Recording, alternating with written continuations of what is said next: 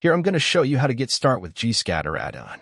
So, first thing first, goes to download this add-on. I'll put the link under description of this video. When you are in, please make sure to log in, and after login you'll see a button that said Download GScatter. Click on it, and it will bring to over here, which you can see there are many versions of this add-on. You can download any version depending on Blender version that you use. Let's jump right into Blender to get started. To install the add-on, as normal, go to Edit, Preferences, Add-on, and click on Install button, and find your downloaded add-on, and check the box to enable the add-on. Also, don't forget to save your preferences.